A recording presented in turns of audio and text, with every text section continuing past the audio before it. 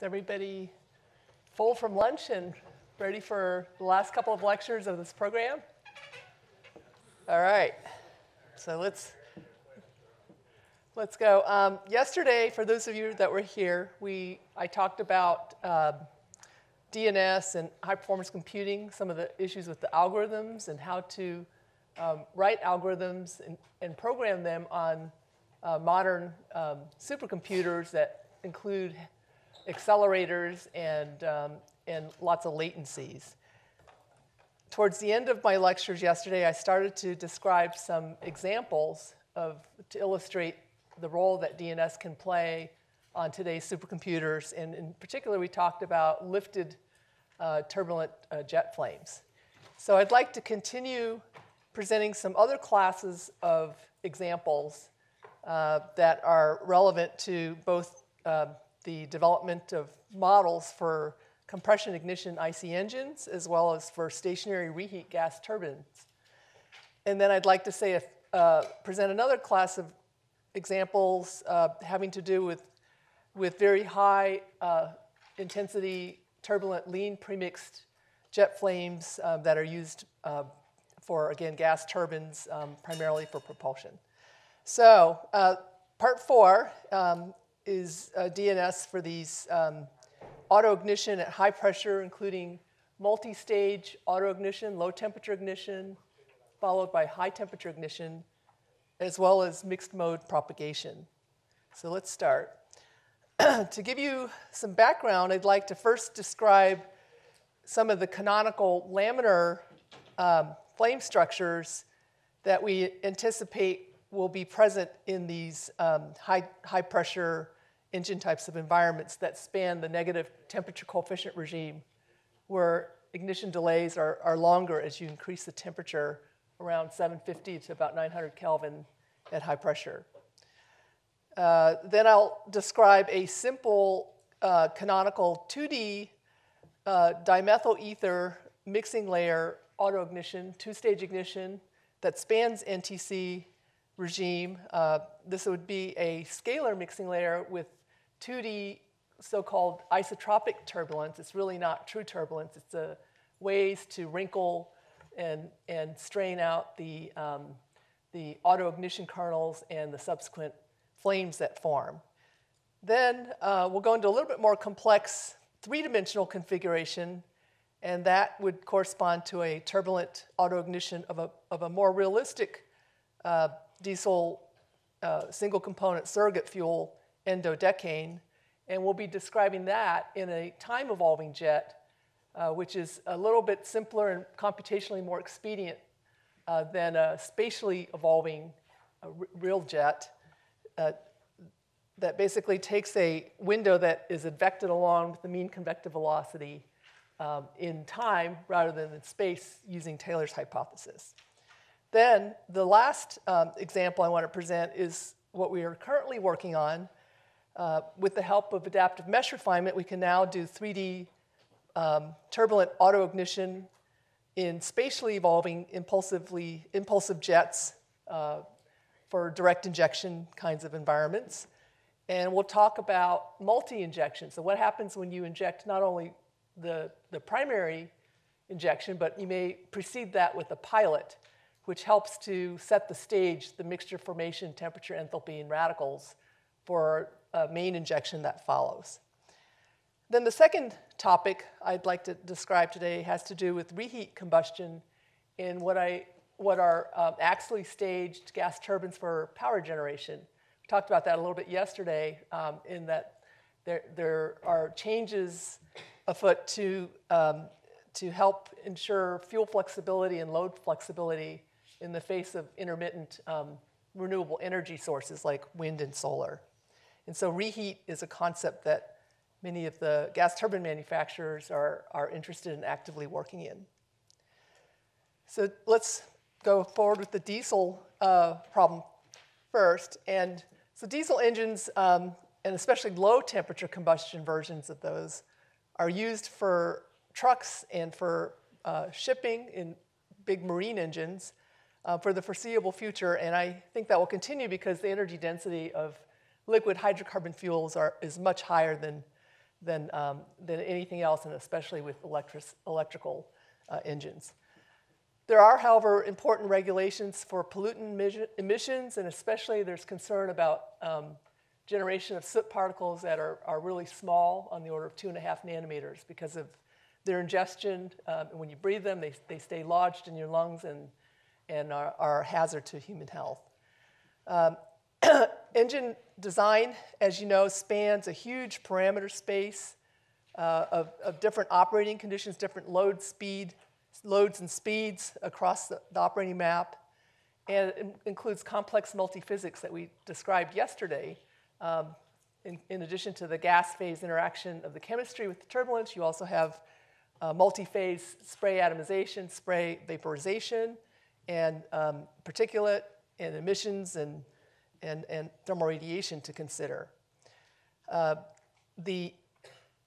while DNS is very useful at providing fundamental insights and providing validation data to assess model development, in the end, engine designers in industry need predictive engineering tools that have fast turnaround so they can cover a broad range of parameter space on a workstation or a local cluster.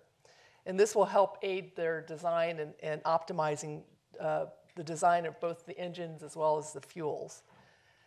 The model development, however, requires more high-fidelity data that both experiments in combination with computation can hopefully provide.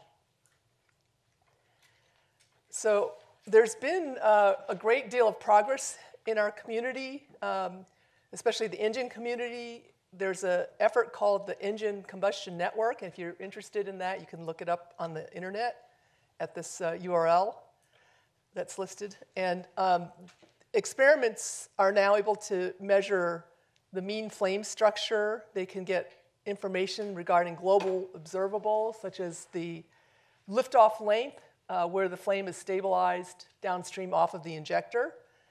That's called LOL, or tau, which is the ignition delay time. So when does ignition occur relative to the motion of the piston as you isotropically compress the charge? And so they're interested in controlling the initial start of combustion through controlling the ignition timing.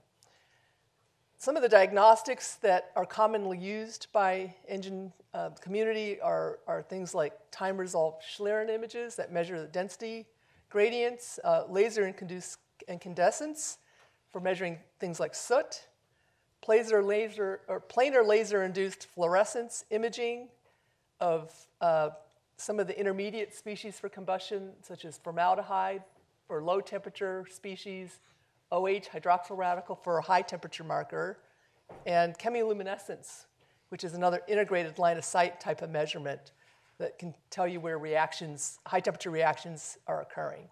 And a lot of observations, for example, are possible nowadays with these advanced laser diagnostics. And so some of these images here on the upper right corner show the sequence of autoignition and flame stabilization events that occur inside of a high-pressure combustion vessel, representing some of the engine conditions. However, even with these diagnostics, there are still many things that can't be measured, and a lot of the details that can't be resolved, at least not down to the fine scales.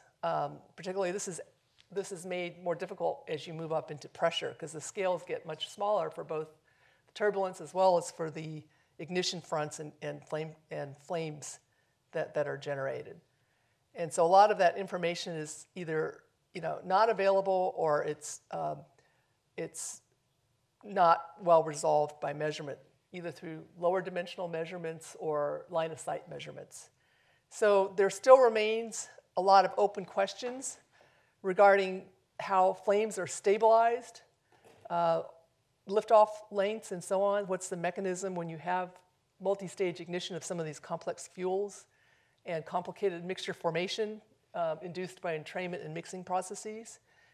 There's also uncertainties with ignition dynamics. How do you ignite from low temperature ignition and then sequentially on up to high temperature ignition a flame? And can you do that at prescribed timings with respect to the overall engine compression expansion strokes? So as I said, industry can't rely on DNS because we can only do a few hero runs in a given time, but it really requires reduced order models through currently RANs, both steady and unsteady Reynolds average and average Stokes, and increasingly moving into large eddy simulation, where, as I said yesterday, the large scales are resolved, the subgrid scales require models. The performance so far in the RANs and LES modeling that's available seem to be pretty good for global observables, but less promising right now for fine details. And as I said, it's hard to discriminate between the different subgrid models due to the lack of data. And so we'll use DNS to try to help provide a little bit more information for model assessment. And so in these images here, the upper set of images here represents the LIF, laser-induced fluorescence, I think, of OH or formaldehyde from the experiments.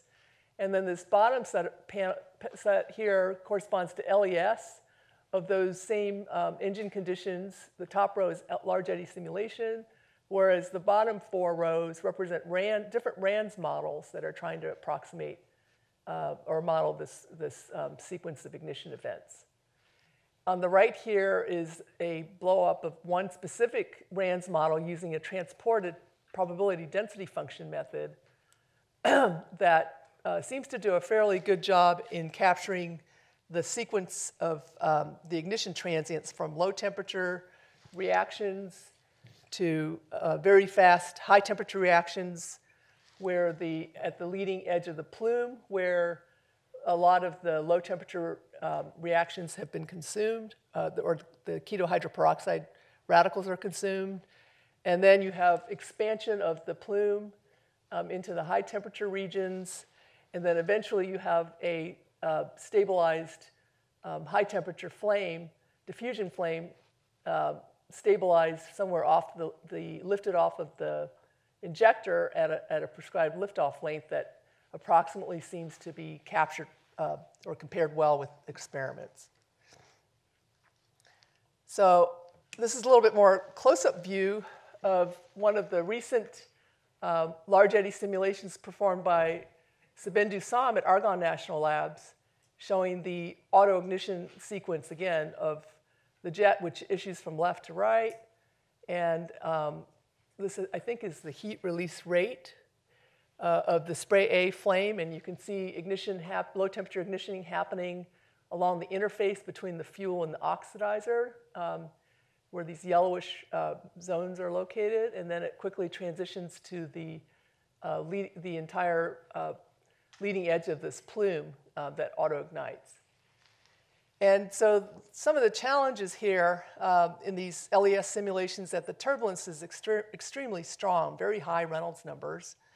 And they're highly transient processes.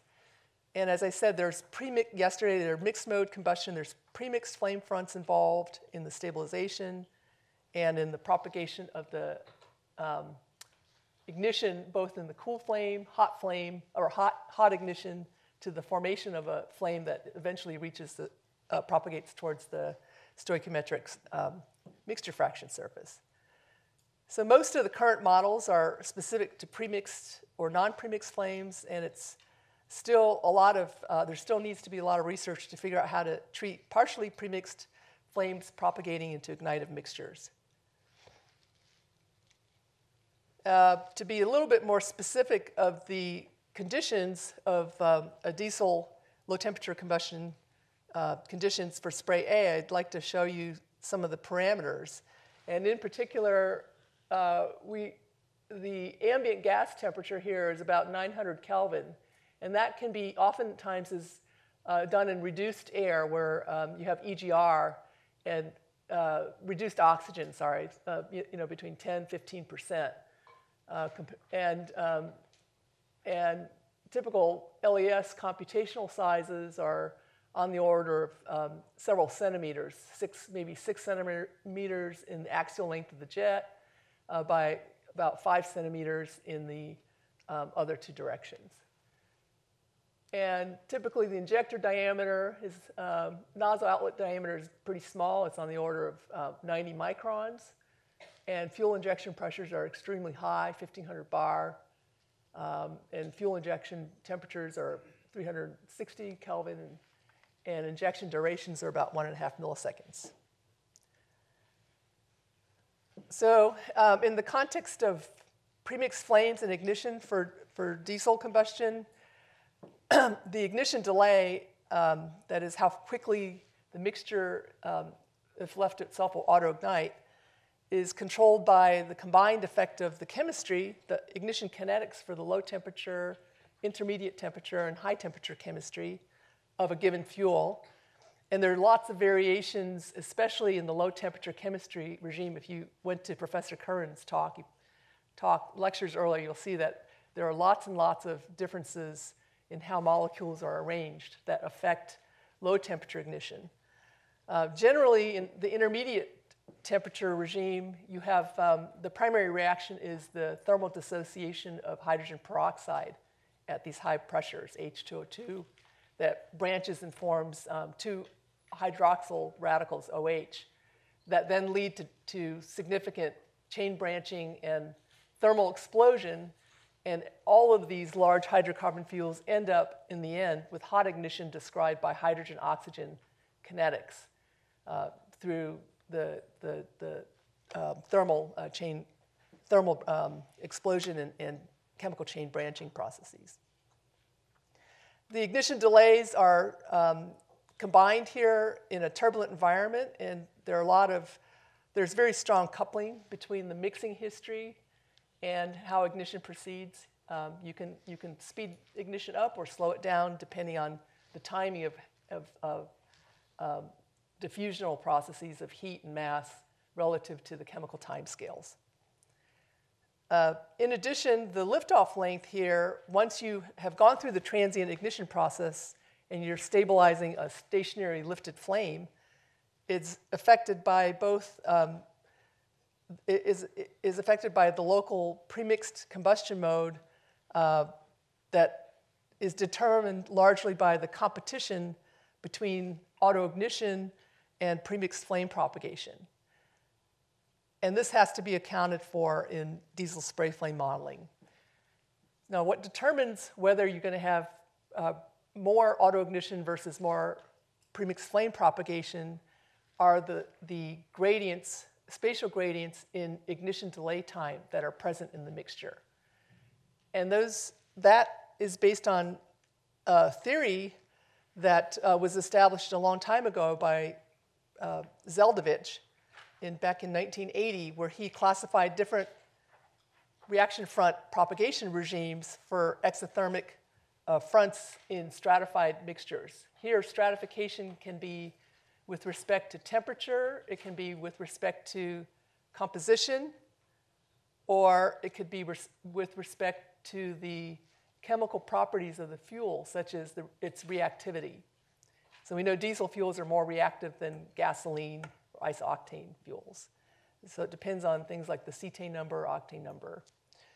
But in the end, what really controls how fast reaction fronts propagate and what mode of combustion you have are the ignition delay gradients.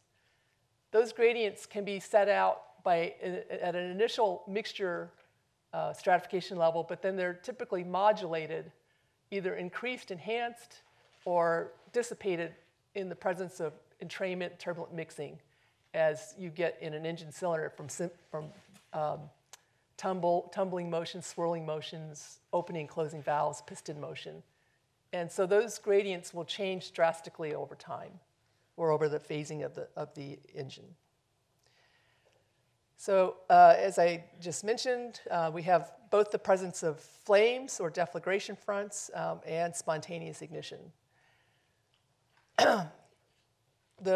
In general, when you have large spatial gradients in ignition delay time, these will lead to favor premixed flame propagation.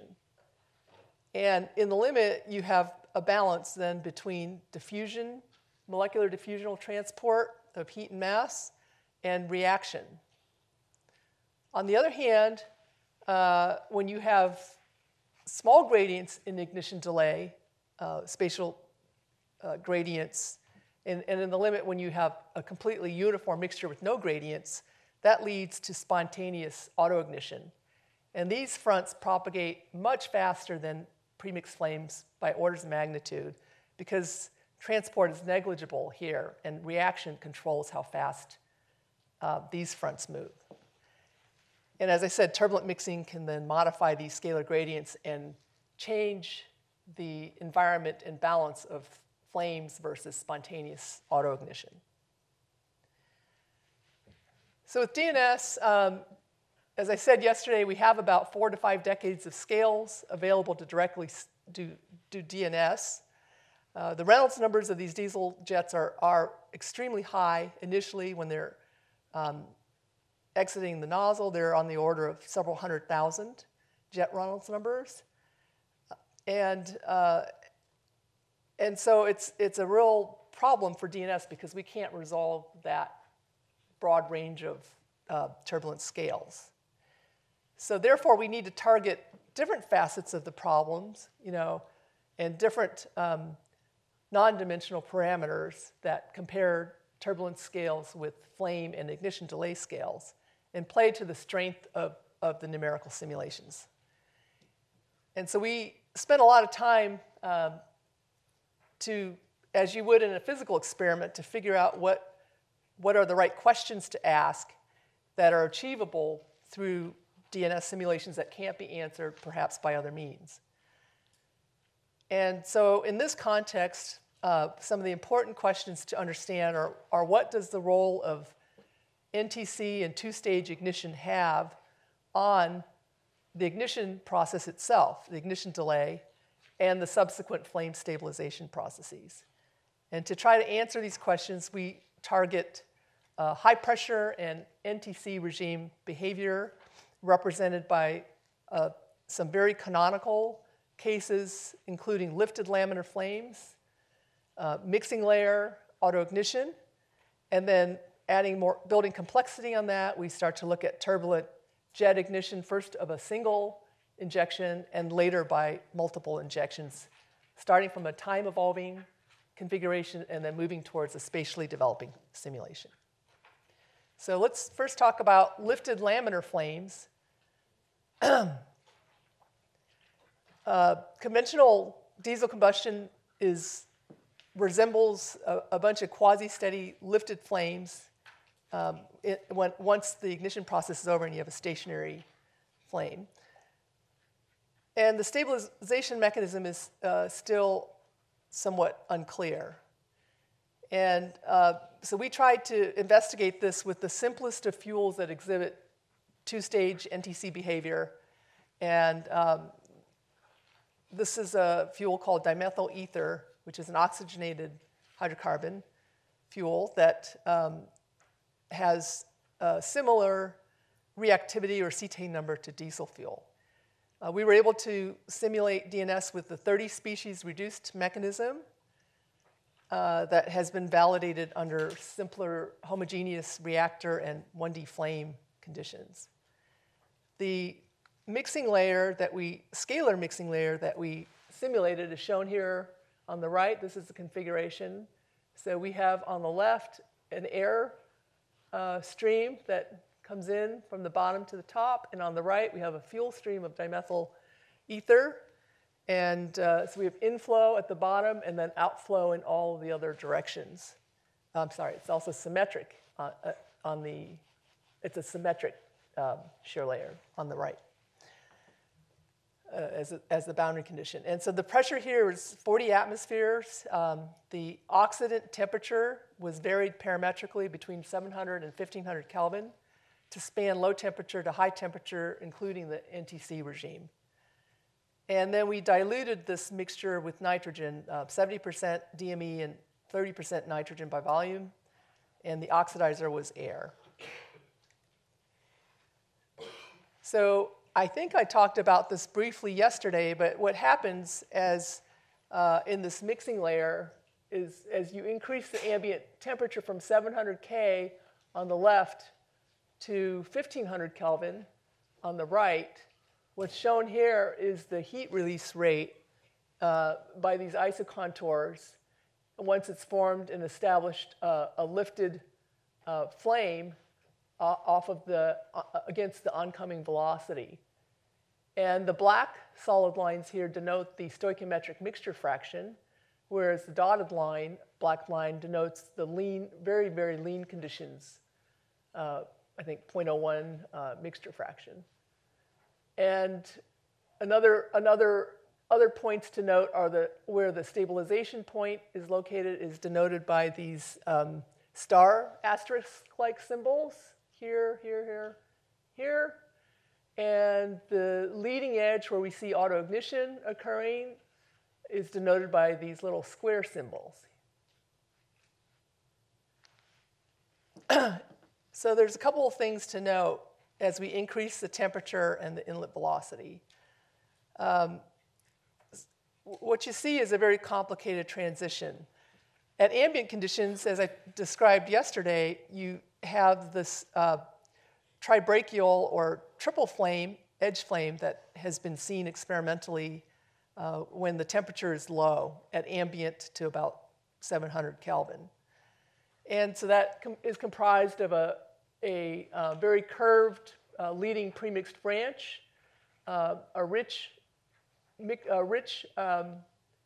premixed flame, a lean premixed branch, highly curved, and then behind that, a trailing diffusion flame that exists along the stoichiometric mixture fraction. However, as we increase the temperature to where low temperature ignition and NTC behavior exists in the 900 to 1300 Kelvin regime, we still see the downstream triple flame structure, but we start to see additional branches that occur upstream of that stabilization point.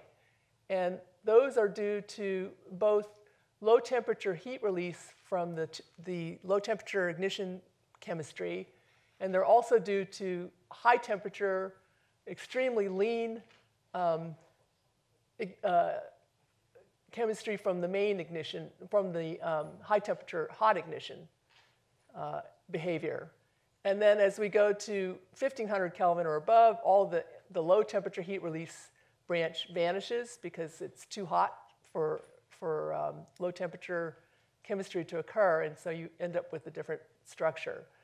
But in this entire temperature span from 700 to 1500 Kelvin, you can see a wide range of hybrid structures, up to 5 branches. So, and in the NTC regime, we see predominantly 4 branches, which we call it a tetrahedral flame, or tetrabrachial flame.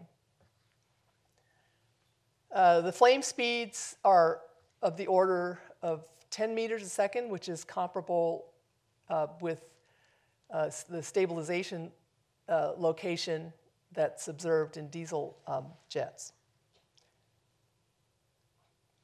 I should also show that on the right bottom side, I don't know if it's too small for you guys to see, but as we increase the ambient temperature from 700 Kelvin in this first picture on up to 1500 Kelvin, if we do a reaction, or if we do a budget of OH radical, we can see that where the different curves here represent reaction contribution, the diffusion contributions is shown by the pink lines dotted and dashed for the different directions.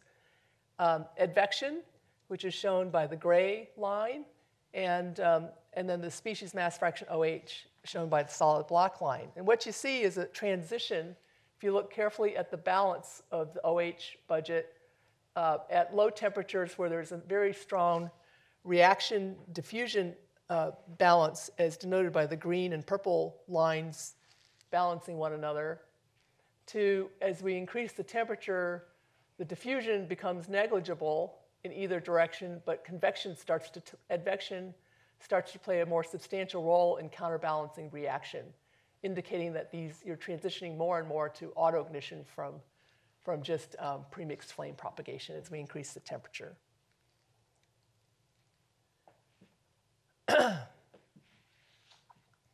As I said, both of the upstream branches in these intermediate temperature regime are due to both first and second stage ignition, low temperature heat release, as well as lean high temperature ignition.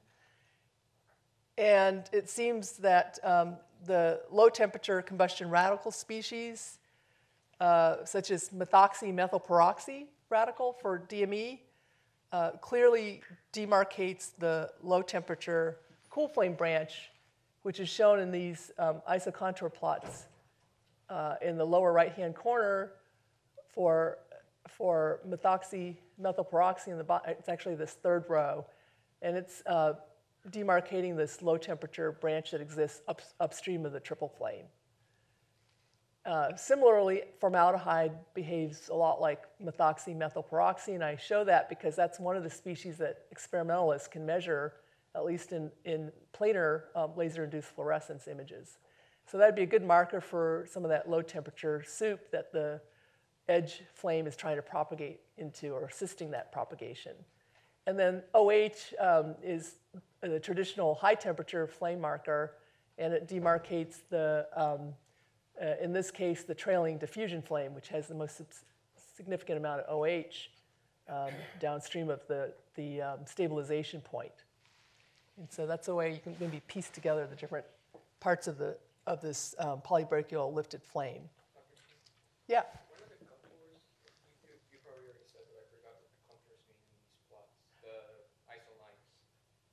Okay, so these would be the concentrations of OH, formaldehyde, and... But the dotted lines, for example. I mean, oh, sorry.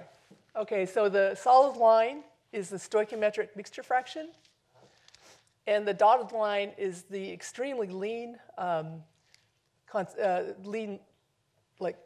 mixture fraction. So you're practically out in the oxidant, where reactions are just, I mean, there's like 0.01 mixture fraction.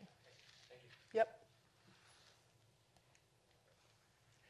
So we then took these lifted laminar flame structures, these polybrachial flames, and we want to see if they exist in a turbulent environment. And so we first did just 2D pseudo-turbulence in, again, a scalar mixing layer where well, it's not a scalar mixing layer, but it's where we impose 2D isotropic turbulence on top of this, on top of the scalar mixing layer of the DME and reduced oxidized, or not reduced, just regular ambient air on the other side. And so we kept the conditions for the 900 Kelvin case that I just described from the lifted laminar flame study. And so the goal here was to try to observe the dynamics, the ignition transient, at the same conditions where we saw the polybrachial flames occur. And so what's shown here is this, well, this is the mixing layer, 2D mixing layer, where we've imposed isotropic 2D turbulence specified by an energy spectrum on top of the mixing layer that I just talked about, and where oxidizer is on the bottom half of this domain, and fuel is on the top half. And again, this was 70% DME diluted with 30% nitrogen for the fuel, denoted by the blue regions, and then just regular ambient air at 900 Kelvin. And this whole thing was done again at 40 atmospheres. The evolution in time, this is normalized time, is shown by this bottom row. And let me describe what's happening here. And this is what we're plotting here is the heat release isocontours showing the progression of ignition and then eventually the establishment of flames, hot flames. And so we look early on in time, and the little white dashed line here represents the stoichiometric mixture fraction in isosurface. So early on, we start to see little blue spots here that represent low temperature first stage ignition occurring, just a little bit lean of stoichiometric, so it's occurring on the fuel side. And they occur kind of in isolated random spots.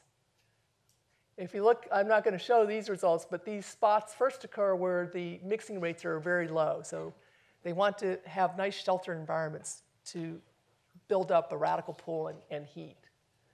Then a little bit later in time, once the low temperature ignition has happened, what occurs is that these kernels migrate or propagate over to richer and richer mixtures. So they cross the stoichiometric line, and you'll start to see low temperature ignition and cool flame, that methoxy-methyl-peroxy radical, occurring on the fuel-rich side.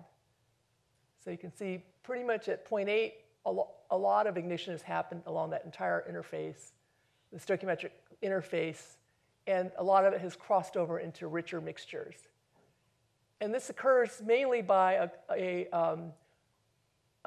cool flame, laminar flame propagation process, whereas earlier in time it's primarily an autoignition process of low temperature autoignition. And then at these later times, we start to see the random appearance of some hot ignition kernels that occur as the cool flames propagate again from rich mixtures back to the stoichiometric isosurface. And so here's one example of a hot ignition kernel. And then even later in time, you see more hot ignition kernels appearing. And when they reach the stoichiometric isosurface, it forms a high temperature edge flame, very similar to what I just described from these polybrachial flames.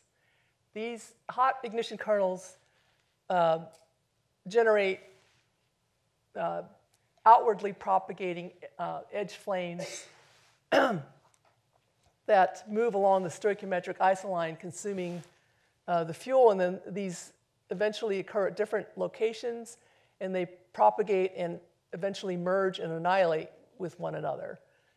And so this happens until the entire stoichiometric isosurface interface is lit up, and it is then stabilized by this mechanism of edge propagation some distance downstream of the injector.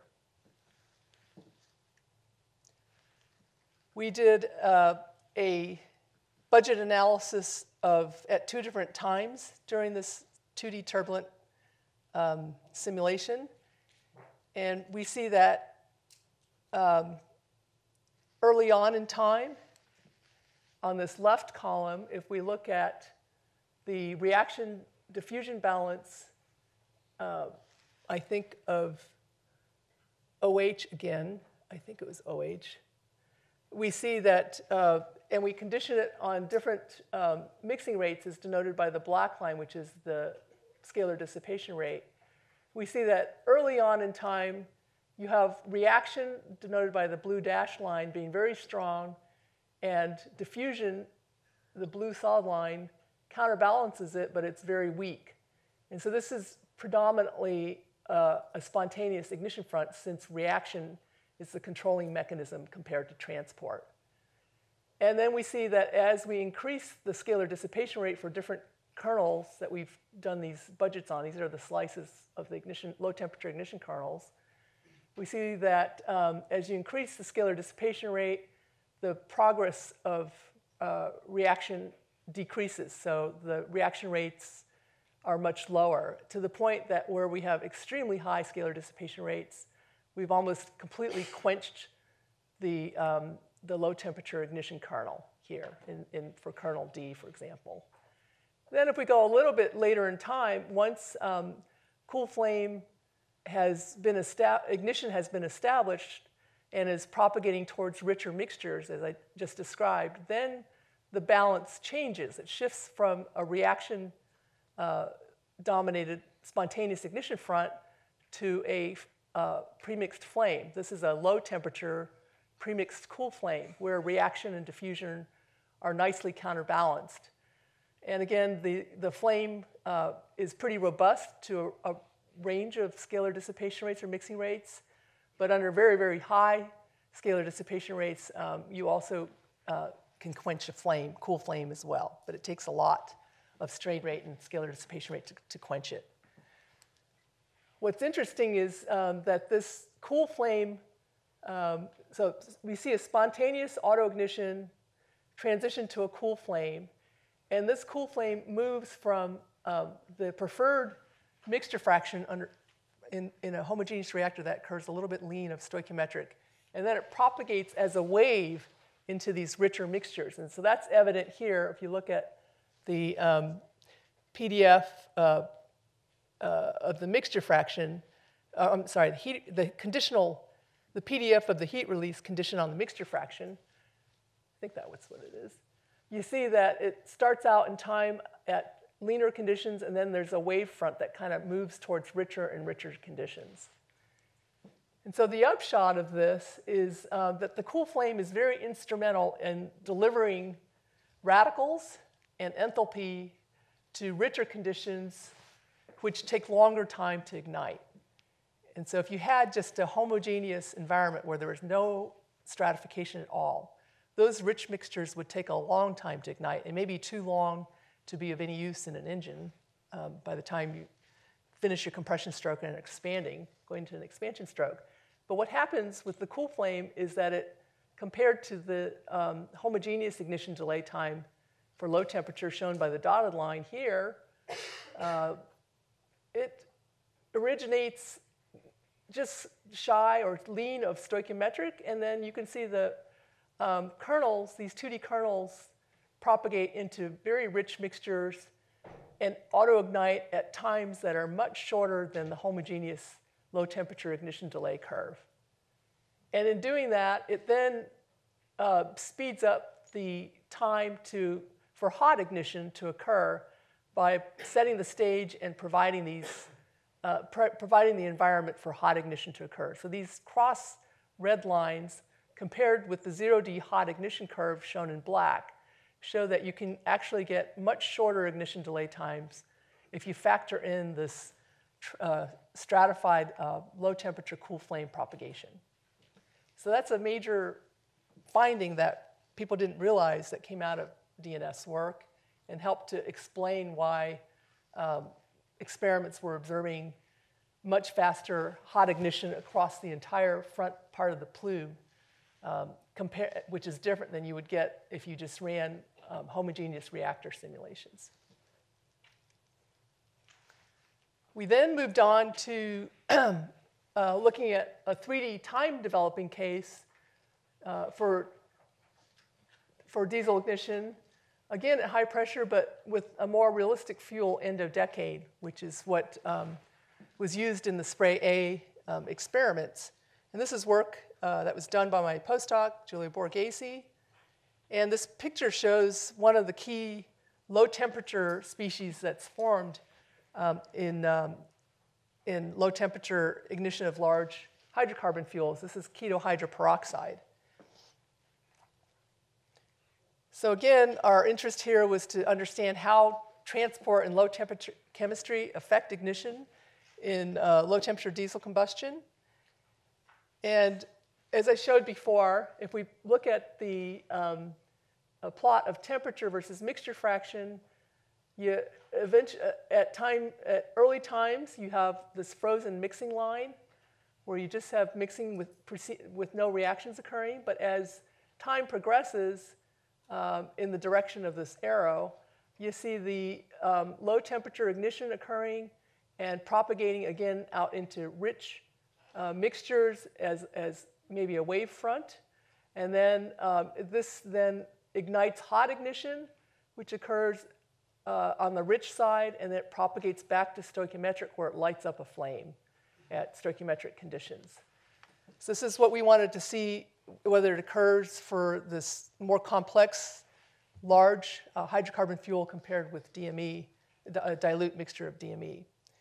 So we've learned in time, especially from Nandis Mastarakos, that high temperature ignition occurs at a preferred mixture fraction where the homogeneous ignition delay is minimum.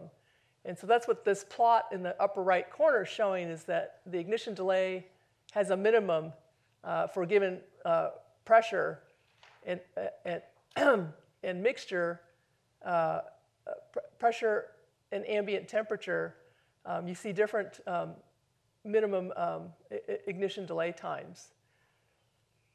And so that's likely to the mixture composition where you expect to see ignition occurring first before it starts to propagate out from that location.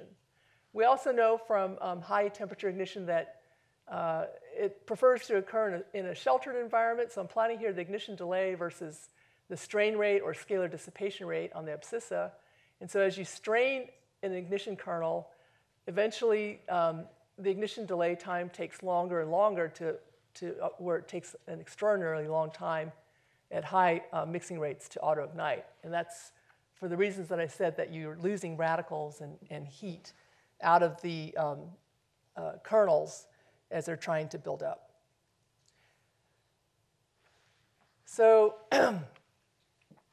one thing that was shown from diesel engine experiments in a combustion vessel at high pressure is the transient evolution of this low temperature to high temperature ignition, as denoted by formaldehyde images on the left column here, by Schlieren images in time on the right column here. And if we zoom in on a couple of features of this jet that's issuing from left to right, we see that, and this, if we look at just the Schlieren images, which denote density gradients, and so you can imagine that as you go through low temperature ignition and it generates a tiny bit of heat, the temperature will go up and the density gradient will go down.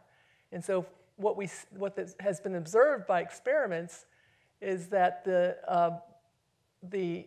plume, the jet that forms, and the leading edge of this plume, you see on the edges between the fuel vapor and the ambient air, at this location A, the weakening and disappearance of the contrast in the Schlieren at 20 microseconds later, where low temperature ignition has occurred. Subsequently, you see another kernel here at another location B, where, again, on the edges of the plume, where you see low temperature ignition happen. Again, the contrast disappears in about 20 microseconds later at point B, and likewise up and down the edges of the shear layer, until finally the entire leading edge of this plume, the front end of this plume, completely vanishes. The contrast vanishes as it kind of ignites very rapidly all of the mixture across the entire jet. And that's also shown from formaldehyde imaging on the right. You can see that from the experiment you get the highest ignition. The ignition occurs primarily on the edges of the shear layer first before it goes towards the leading edge of the plume. So that's the kind of information you can get from the experiments. So we wanted to get a little more clarification from DNS, so we simulated a time-evolving endodecane jet at 25 bar with reduced oxygen, as in the experiment, and at 960 Kelvin ambient temperature. And our mixture here was, the peak mixture fraction in our DNS was about 0.3, because we did not consider the atomization vaporization process of the spray. But this is the peak mixture fraction that is observed just prior to where reactions start to commence. The kinetics that we used are reduced. This is based on a 35 species mechanism that includes high temperature oxidation as well as low temperature oxidation pathways. And it was optimized against very detailed chemistry mechanisms developed at Lawrence Livermore National Labs for engines, and the high temperature branch came from USC, and low temperature oxidation chemistry is from Bekus and Norbert Peters. The fuel jet here, we couldn't do the full Reynolds number, the high Reynolds number case, so what was achievable from the DNS is a Reynolds number of about 7,000 in the jet, which corresponds to a turbulent Reynolds number based on the integral scale and the turbulence intensity of about 1,000. So this is 950. And this ended up being a very expensive calculation due to the very, very small mesh spacing that was required. 3 microns mesh spacing is needed to resolve these very, very thin ignition fronts at high pressure. To do this required 3 billion cells, and computational domain was on the order of about several millimeters to a centimeter. And we could simulate out to about 1 millisecond of physical time with resolving all of the chemistry and diffusional processes, turbulence processes, to observe both ignition and propagation of the burning flame throughout the domain. Just to reiterate for endodecane, if you look at the ignition delay plot versus mixture fraction, you can see there is this low temperature ignition. It's denoted by the red line, dashed line. High temperature second stage ignition is denoted by this black line, where the stoichiometric mixture fraction occurs about 0.05. And you can see that similar to what was predicted for hot ignition by Nandis Mastarakos, there is a preferred mixture fraction for both the low temperature and the high temperature ignition stages. So we'd anticipate the first ignition kernels to occur at these mixture fractions, at the preferred mixture fractions. And then in endodecane, unlike DME, the low temperature ignition occurs through chain branching of the OH radical that's generated from hydrogen abstraction reactions, from internal isomerization reactions. And it generates things like ketohydroperoxides and various other peroxy radicals in the low temperature ignition process. It then and accompanying that is a couple hundred degree temperature increase, and as shown by this red line, and a small amount of heat release. It's slightly exothermic.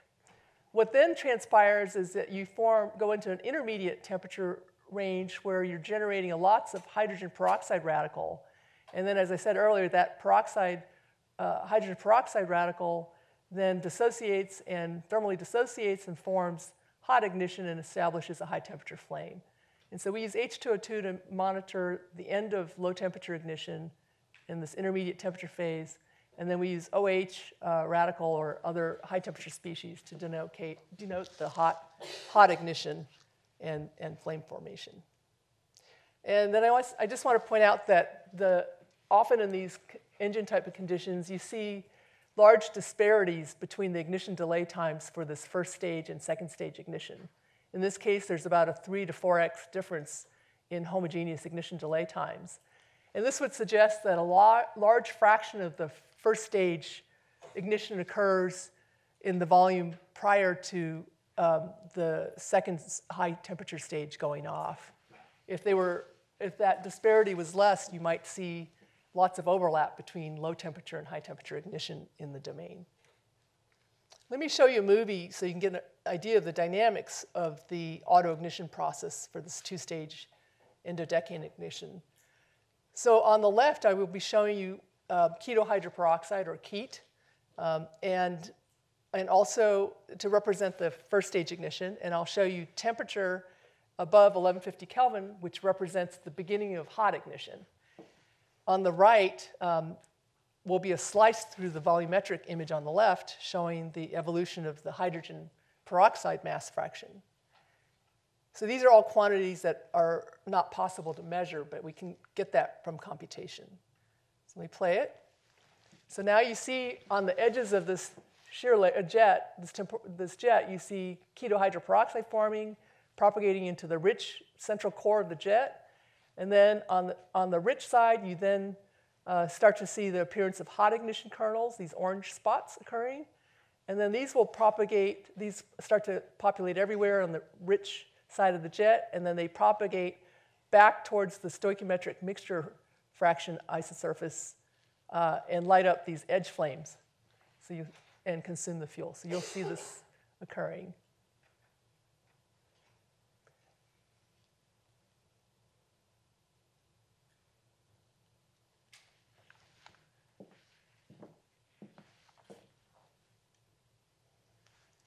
If we try to quantify this with statistics, I'm plotting here the conditional statistics of temperature in the top row, hydrogen peroxide in the middle row and keto hydroperoxide in the bottom row, where the red line denotes the conditional mean, and the vertical lines are the standard deviation of that conditional mean.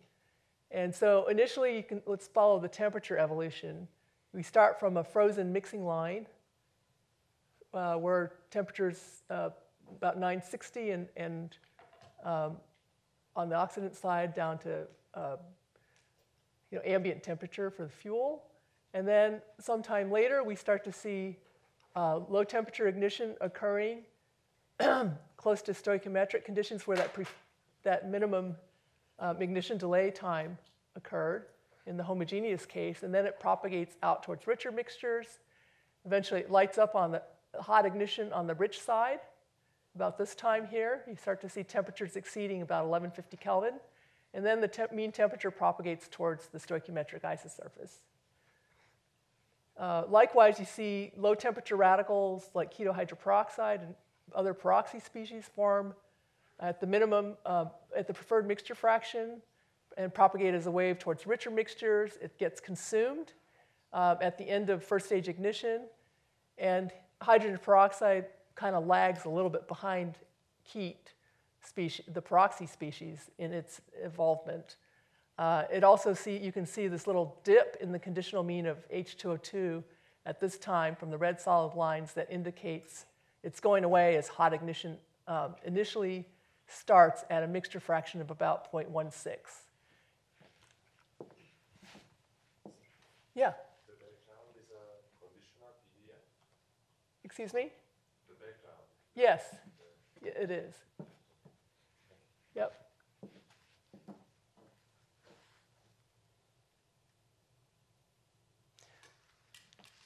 So if we try to understand what the role of turbulent mixing is on this process, we can doubly condition the data, not only on mixture fraction, as I showed you in the previous plot, but also we can bit them up into regions of low mixing rates and high mixing rates, or scalar dissipation rate.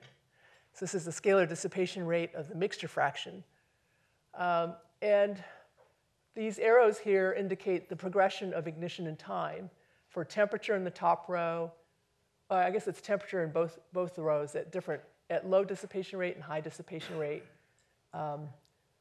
And so what you see is, let's first look at the low scalar dissipation rate evolution.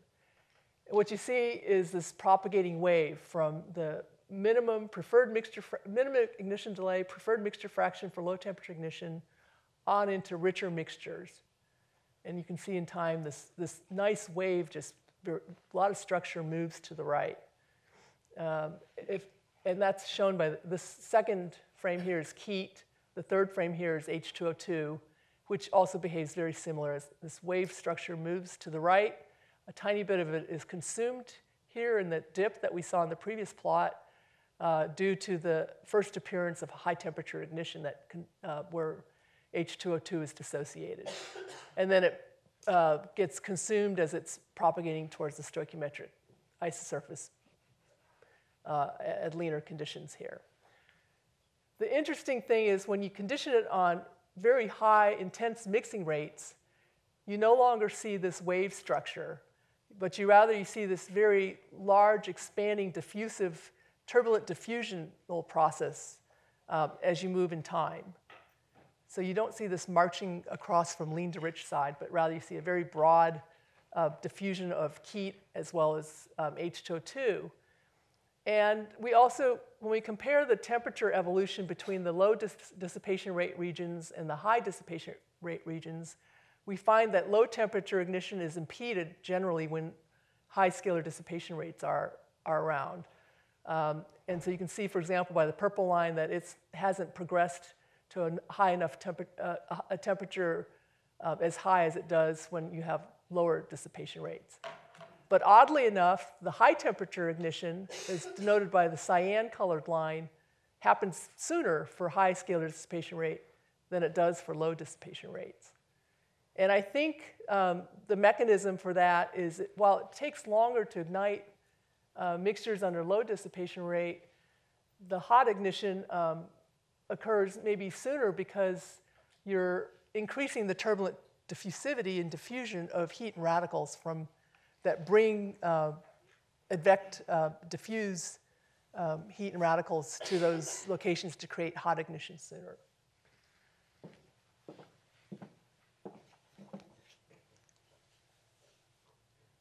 We then looked at kind of identifying, where in this soup is flame propagation important, and what balance of it is spontaneous low temperature auto ignition. And we could discern that by identifying an isoscalar surface for H2O2 at a threshold that represents these low temperature reaction fronts. And then using a marching cubes algorithm, we could compute the distance function from this isosurface and construct the normals to this isosurface. The reason we want the normals to these isosurfaces is in order to construct the source terms, the diffusion and reaction source terms for ketohydroperoxide, to discern whether it's a flame or a spontaneous ignition front. And you can't do that balance or budget on a given isosurface contour because the maximum values don't coincide spatially. So you have to search along each normal till you find its maximum value, and then take the magnitude, the ratio of the magnitudes of diffusion and reaction, in order to figure out whether you have a spontaneous ignition front or a flame. And so you would have a flame, as I showed before, if you have a nice balance between reaction and diffusion, diffusion in green, reaction in blue, and you would have predominantly spontaneous ignition if you have just reaction being large and diffusion being small. And so we could form a so-called Domkohler number for low temperature fronts, reaction fronts, based on this ketohydroperoxide isosurface evaluation, taking the ratio of the maximum magnitude of the reaction rate of heat to the maximum diffusion rate of heat. And for large values of the Domkohler number, this ratio, we find that it's predominantly spontaneous ignition. And when the Domkohler number is smaller, or order unity, we find it's a premixed cool flame. And so what's plotted here in the upper right then is the fraction of fronts propagating as a flame, or a cool flame, as we go in time during the evolution of the low temperature ignition. And so you can see that this is non-negligible. It starts out being somewhere between 25 to 50% of the reaction fronts are flames, and that increases as you go further in time. And that and so it's important to, I just want to say it's important to consider low temperature ignition fronts that propagate through these diffusively supported flames. Yep. Is this done in post-processing, or does your code have the capability to do this on? Because this is difficult, right? This is hard, and we ended up doing this in post-processing. And you saw from that movie how contorted all of this soup is. So trying to find reaction fronts and filtering out fronts that don't count because they've already reacted, or what the heat release rate value is hard to establish criteria that would isolate this. But we did it as a post-analysis step. In the future, it'd be nice to do this on the fly. So in this region, and you can see in these curves, in time, it kind of tracks going towards richer and richer mixtures, just like we saw from the earlier plots. And so you have both flames and spontaneous ignition in this region, and only flames under very, very lean and very, very rich conditions. Another way, statistical way to determine whether mixing rates are important is to look at the cross-correlation between the scalar dissipation rate or strain rate and some of these key low-temperature radical species like heat or H2O2. And so what's shown here on the two left images are these cross-correlation between dissipation rate and heat at different times, 3 different times during the ignition process.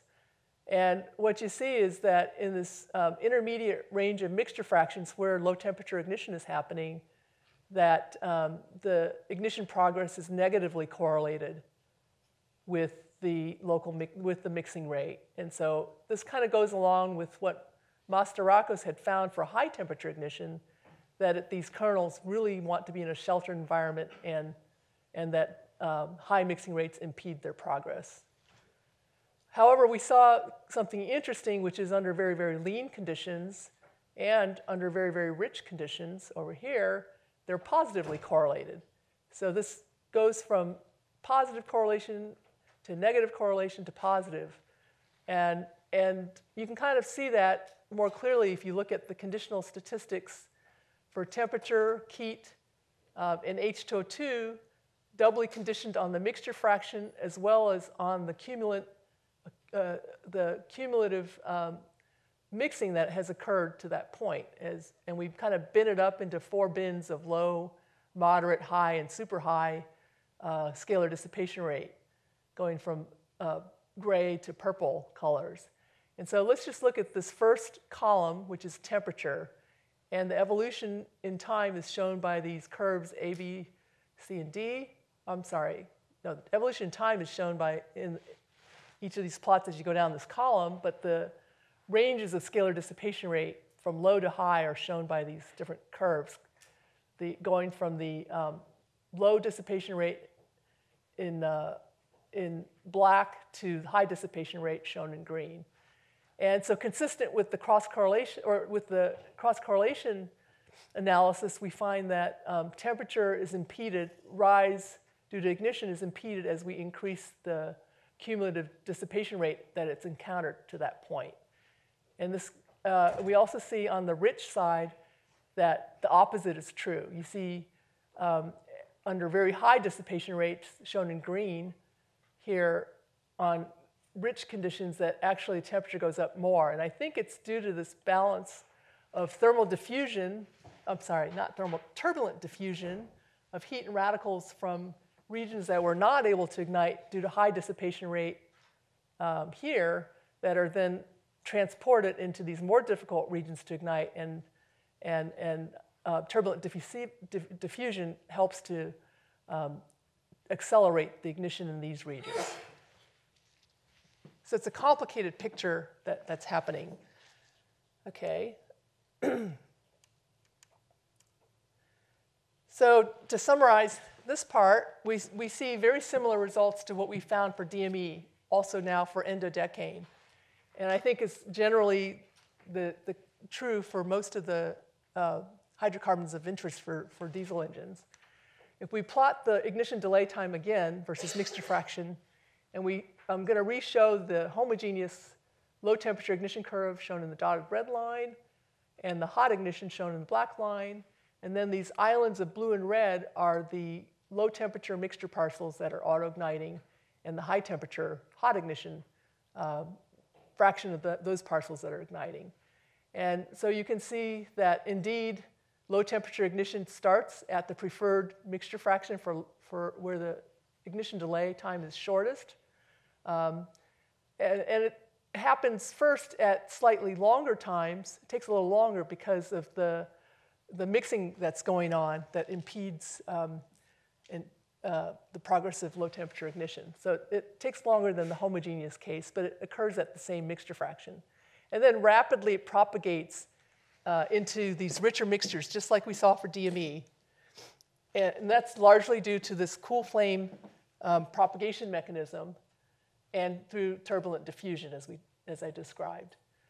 This then subsequently bootstraps the high temperature ignition, which also occurs, like in the DME case, at richer conditions and at shorter times than would be predicted from the homogeneous reactor calculation. So if you had neglected all of the turbulent processes, you would have predicted hot ignition and ignition overall in the engine to occur at this time and at this mixture condition, but in fact it occurs richer and at much shorter times due to this coupling between low temperature ignition, cool wave propagation, turbulent diffusion that provides the environment for hot ignition to be accelerated. So to conclude here, we found that low temperature reactions create the conditions for hot ignition to occur, and they propagate through a diffusively supported cool flame. And high temperature dissipation appears to delay the low temperature ignition. However, it leads to faster ignition under very rich conditions. And I didn't talk about it today, but we've also looked at what happens to the edge flame propagation that forms around the stoichiometric mixture fraction isosurface. And that's another study. So then lastly in this section, we moved on to the geometry that's closer to a diesel jet, which is a spatially evolving impulsive jet. And we looked at multiple injections. And the only way we could have done this was, and we did, was to apply adaptive mesh refinement, because the fronts, as I said in this earlier work, were 3 microns mesh spacing, which is extraordinarily thin. And trying to uniformly mesh across the domain with that fine a spacing would have been prohibitively expensive. So as I said yesterday, we're kind of working towards the exascale. And there's this DOE project that is sponsoring the development of 25 applications, software stack, hardware technology, and eventually deploying integrated exascale supercomputers at several of the DOE leadership class computing facilities. And so we have one of these 25 projects to develop a adaptive mesh refinement code, which we've called PELI. And it has both a compressible as well as a low-Mach version. And it's based on block-structured finite volume adaptive mesh refinement. And we're slowly including multiphysics beyond just gas phase and turbulence. We're adding polydispersed spray treatment, soot, and radiation. And it also has a real gas treatment when you go up to very, very high pressures where perfect gas may not apply. And we've added a complex geometry capability to this code as well, using an embedded boundary cut cell approach. As part of this team of engineers and chemistry people, CFD people, applied math, numerical people, we've also included an automated mechanism generation framework developed largely out of Argonne National Labs in Sandia, which takes theory-derived chemistry that's been uncertainty quantified, and it generates code that's reduced and ready for drop-in into these CFD codes like PELI. And their initial targets are going to be on some of these engine fuels. So very recently, in fact, it's still ongoing work, my postdoc, Martin Reith, through sponsorship from the Army, has been looking at multi-injection mixing and combustion in these combustion and ignition engine conditions. And so different than just having one injection, multi-injection is a strategy that allows engines to have higher efficiencies and also reduce noise. And the main injection, the idea is that you inject a pilot at a specific time relative to the piston phasing, the combustion phasing in the engine, and you can change the timing of that pilot injection as well as its duration. And then you wait a dwell time before you do a main injection. You inject the main charge, which also has a duration. So this is a large parameter space that you can vary. You can vary the timing, the duration of both the pilot and subsequent main injection, as well as the dwell time between them. And you can also even change the fuel if you want to consider different reactivities in the pilot and the main. People have been thinking about looking at additives that you might inject in the pilot to help set the conditions for the main ignition, the main jet.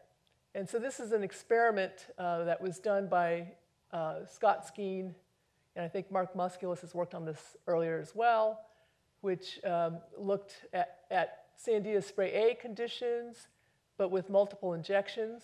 And this is a Schlieren image followed by a formaldehyde laser-induced fluorescence image that shows the first pulse pilot and then the main injection that follows. And then on the right here, I've just kind of showed you the mixture fraction for both the pilot injection from our DNS as well as the main injection. And the difference here is that the main injection would see very, very different conditions, ambient conditions, compared to what the pilot sees, because it's got some leftover enthalpy and radicals that are produced from the pilot that it's being injected into. And the question that we wanted to address was, how does mixing in different thermochemical conditions affect ignition of the main injection? What determines whether cool flames or high temperature products are produced by the pilot, for example? We looked at a couple of different use cases. One of the use cases is engines for ground transportation, especially for heavy-duty diesels. And we tried to simulate the conditions of spray A, 60 atmospheres, 900 K ambient, reduced air. So this is with exhaust gas recirculation. And we initially tried an injection schedule where the pilot was injected for half a millisecond. The dwell time was another half millisecond. And then the main injection lasted half a millisecond. And we tried, the objective here is to try to improve mixture formation and reduce emissions. A second use case is one that the US Army cares about for high altitude operation of these drones, these unmanned aerial vehicles or systems. And these operate at very, very different conditions, at 10 atmospheres and at very low temperatures, at 750 Kelvin rather than 900. And typically this is just ambient air. There's no exhaust gas recirculation. The schedule that we looked at here, by comparison or contrast, is a 0.2 millisecond pilot, a dwell time of about a millisecond, and then a duration for the main injection of another millisecond or so.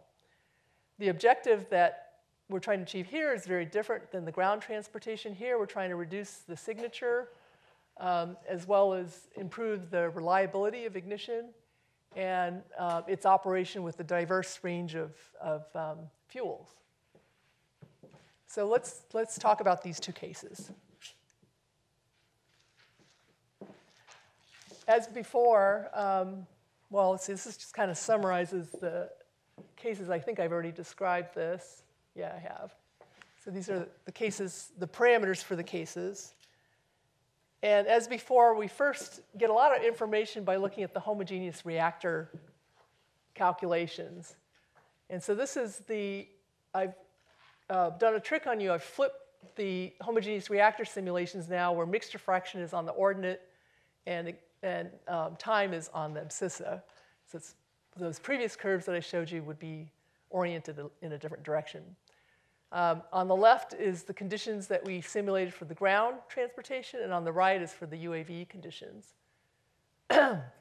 And as before, we expect to see both low temperature ignition followed by this long dwell time where H2O2 is accumulating and there's no heat release here, and then followed by high temperature hydrogen-oxygen ignition, explosion ignition. And the difference here in the homogeneous reactor curves is pretty striking for ground and UAV. On the left, what you see is still two stages. This very faint blue line, purple line, that you can barely see, shows a minimum ignition delay time at a mixture fraction very close or slightly lean of stoichiometric, which is pretty small. Here it's about 0.05, 0.0446 or so. And so low temperature ignition, we expect it to occur somewhere about here, where that minimum exists. Sometime later, we expect to see hot ignition occurring under slightly rich conditions for this case. The ignition delay times for low and high temperature ignition are fractions of a millisecond. For hot ignition, it occurs at about 0.2 milliseconds, and for low temperature ignition, we're expecting about a millisecond or under a fraction of a tenth of a millisecond. I don't know if I said that right. About 0.1 milliseconds for low and about 0.2 milliseconds for hot ignition. By contrast, for the UAV condition, we find that the ignition delay times for this two-stage ignition are very, very different. They're much longer because the temperature, ambient temperature is 750 kelvins cold.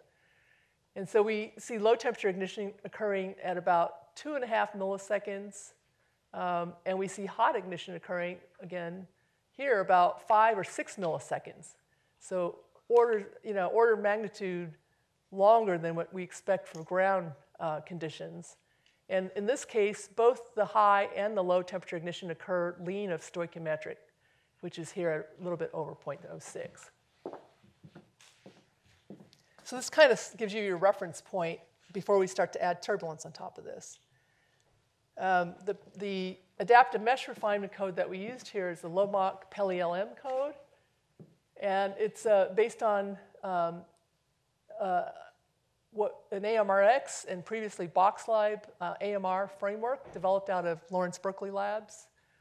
And it uses a spectral deferred correction method for the fluid dynamics chemistry coupling.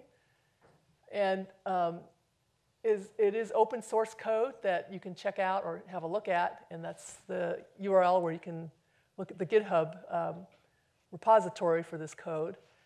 The resolution here that's required for these rich premixed cool flames at this high pressure are of the order of a micron, even smaller than what we looked at before.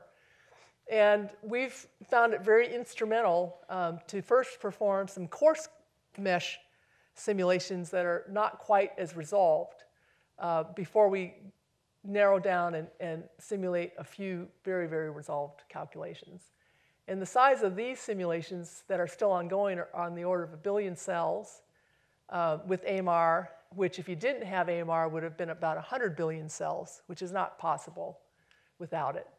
And we use the exact same endodecane mechanism for this study as we did for previous studies.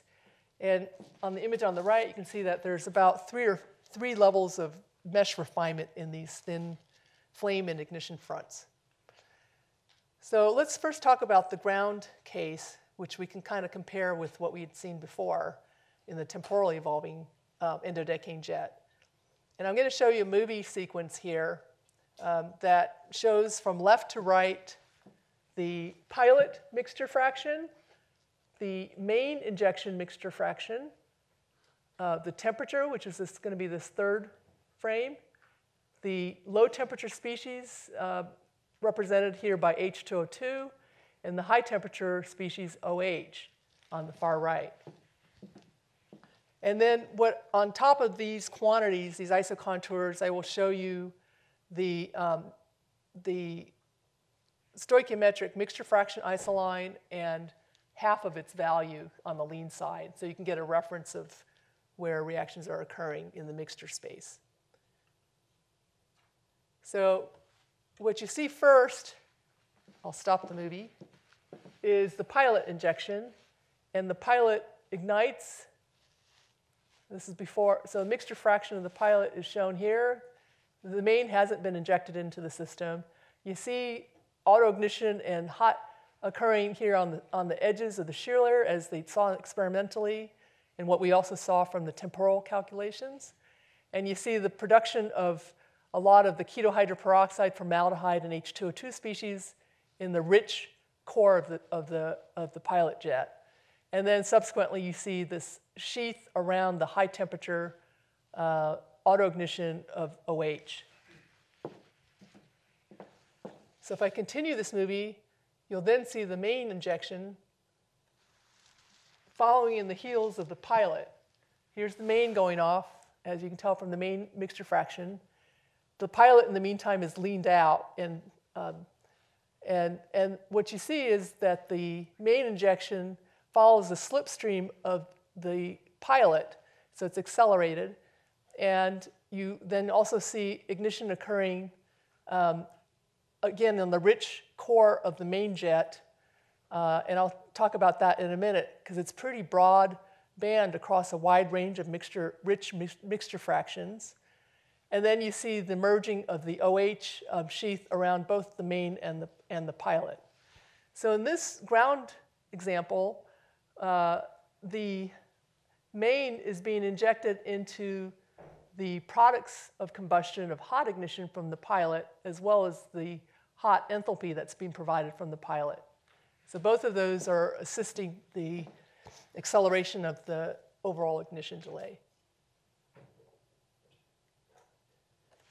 Now, going back to the reference conditions again, this was the curve I showed you of the ground mixture fraction time plot for temperature here. And H2O2 and then OH are shown here. OH is peaked along the stoichiometric mixture fraction line. HO2 is peaked here in the low temperature ignition part of the diagram. And the interesting thing is if we then go back to this homogeneous case, but because we know from the simulation that when the main is injected into the pilot products, which are basically can be represented as equilibrated very lean mixture with a mixture fraction of 0.01. So a bunch of hot products with a little bit of OH and water and CO2 and various other things. And so if we now represent this homogeneous reactor with oxidizer that has this equilibrated lean mixture, the ignition delay curves look very, very different.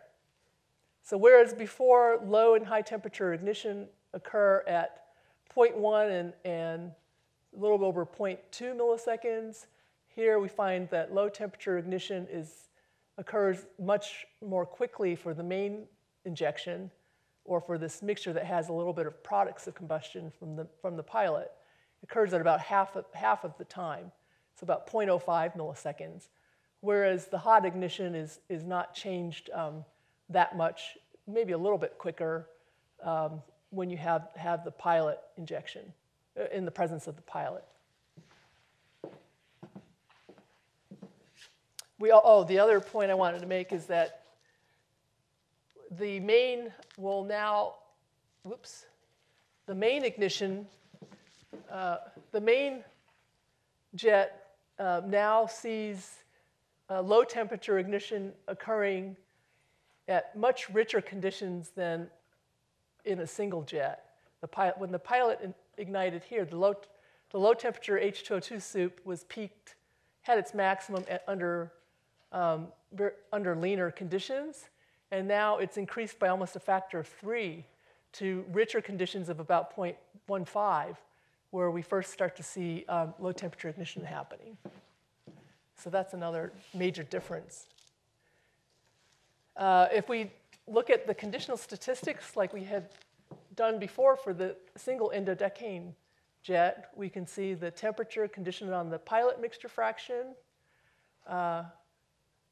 As we progress from the middle of the first injection, end of first injection, towards the beginning of the second primary jet injection to the middle of the second injection and end. And you can kind of see the same sort of development. It ignites at the preferred mixture fraction and moves over into richer. Temperature moves into, starts to increase, the H2O2 and moves towards richer mixtures, disappears when high temperature ignition occurs. And then during the second injection, the low temperature chemistry occurs at much richer conditions consistent with the reference homogeneous reactor simulation. Likewise, OH is increased once you have hot ignition occurring, and it has its maximum on the stoichiometric isosurface. So the main difference in the evolution from the single injection that we talked about is that low temperature ignition occurs under very, very rich conditions in the presence of the pilot. We found similar results when we compared the conditional temperature with respect to mixture fraction and scalar dissipation rate. Same picture that mixing rates impede the progress of low temperature ignition. However, when we have the second main injection, now you have not only the pure scalar dissipation rate, but you have the cross dissipation rate between the pilot gases and the main. And so the cross dissipation rate takes on a negative value initially when the mixture from the pilot is opposing the mixture from the main. But as turbulent mixing brings those into alignment in time, then you end up transitioning from negative to positive values of the cross dissipation rate. And the interesting thing is when you have negative cross dissipation rates early on during the main injection, that impedes the progress of ignition, similar to what we found for the single jet during the pilot injection. But then later, as you have turbulent mixing of the pilot with the main to the point where you have positive cross dissipation rate, then mixing actually speeds things up, and it is favorable. And so similar to what we'd seen before as well, we looked at the cross correlation between the progress variable and the pilot scalar dissipation rate for both the first injection on the left as well as the main injection on the right. And we see this negative island of correlation where ignition progress is impeded by high mixing rates. Right here at early time. And then again, on the rich side, for very rich conditions, we see that it's positively correlated. So this is consistent with what was seen before. So I think for the ground case, the first and second stage pilot ignition is consistent with the temporal evolving case. And accelerated ignition for the main injection is consistent with what people have seen in experiments. We find that strong mixing inhibits the ignition of the first injection and it promotes ignition of the second injection. Now, if we move to the UAV case, which is very different, here we see from the same time sequence the pilot, the main, mixture fractions, temperature, keet, formaldehyde, H2O2, and OH. And I'm going to play the evolution where the red line, isolines on top of the quantities, represents the stoichiometric mixture fraction, and the white line is half of its value, so it's under very lean conditions. And so as we inject the pilot, and recall here the pilot had a very short injection and then a very long dwell time of about a millisecond before the main was injected. And so you see evolution of the pilot, where there is no formation of keet or any of the low temperature species prior to the injection of the main. And so the main is injected into this very, very leaned out, dilute pilot mixture, which doesn't have any evidence of substantial keet or low temperature ignition or hot ignition. And then what we see is eventually the high temperature, the main jet undergoing low temperature and high temperature ignition, and then it eventually auto-ignites. So you can see at this frame that the main injection has undergone low temperature ignition in the central core of that jet. And before the H2O2 goes up, the ketohydroperoxide spreads entirely across the front end of the plume. And keet and formaldehyde are just slightly lagging the evolution of the keet radical. And then the keet, sometime later, disappears in the head, and formaldehyde and H2O2 form in the head of the jet. And the keet vanishes, the temperature starts to go up slightly in the leading edge of the plume. And then you see high temperature ignition first occurring on one of the lobes of the plume. And that's simultaneous with the appearance of OH radical on the right. And so that's a very different picture than what we saw from the ground case. And when we compare this sequence of no pilot for this UAV conditions with the inclusion of a pilot on the bottom row, we see that no pilot lags way behind the ignition progress that you would have if you had included a pilot. So for example, you see lots and lots of formaldehyde and H2O2 in the presence of a pilot that doesn't exist in its absence. And so even though the low temperature, the pilot, you don't see any evidence of ignition occurring, it is starting to generate a low concentration of some of these important radicals, KEAT, and so on, that really accelerate the main injection jet. So again, comparing that, you can see that ignition occurs much sooner and lots more radicals in the case with the pilot. So there's a clear acceleration by including this pilot. We also can quantify the degree of mixing between the pilot and main jet mixture fractions by plotting the joint PDFs of the pilot and main mixture fraction and computing their correlation coefficient, which is very high. It's, as we go forward in time, from especially at the time of low and high temperature ignition of the main jet, you can see the correlation coefficient showing intense mixing between the two jets is about 0.83 to 0.86, which is very high. For modeling purposes, we have access to things like the scalar dissipation rate. Early on for the pilot dissipation rate, the main jet scalar dissipation rate, and even the cross dissipation rate plotted here on the log scale. And as I said earlier, you can see the transition from negative values when they're initially the mixture gradients are opposed between the pilot and the main to becoming positive later in time, as shown by this change in color from blue to red. And if we look at the PDFs of the scalar dissipation rates, we can see that from left to right, the pilot, main, and cross dissipation rates.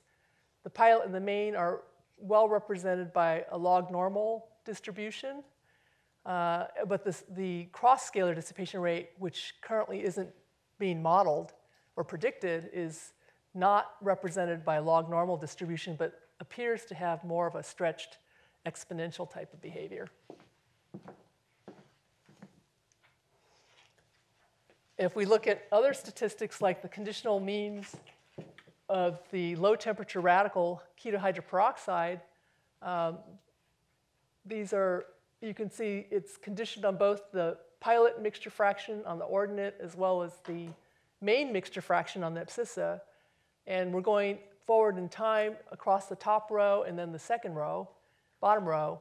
And we can see that the formation of KEAT occurs first in the pilot fluid, where the mixture fraction of the main is almost zero. And then it starts to grow and expand from the pilot.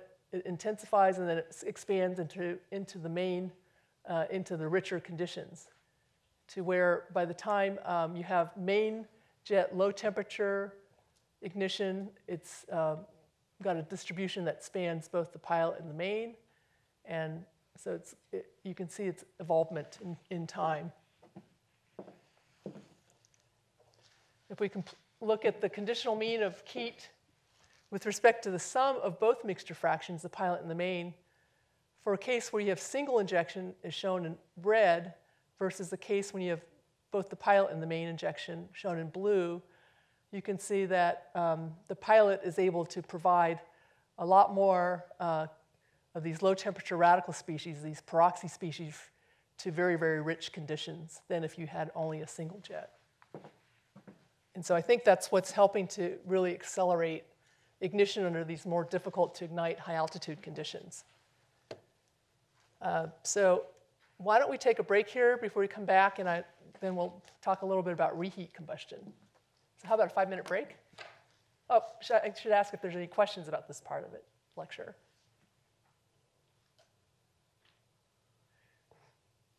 Yes? So for the AMR grid refinement, what grid refinement criteria is being used? So that's a little bit ad hoc at the moment. You can, generally pick gradients of species, like critical species that are very, very steep, and pick thresholds of gradients or combinations of that. You could define a metric that, for example, with sprays, that depends on other quantities too. Have a weighted metric.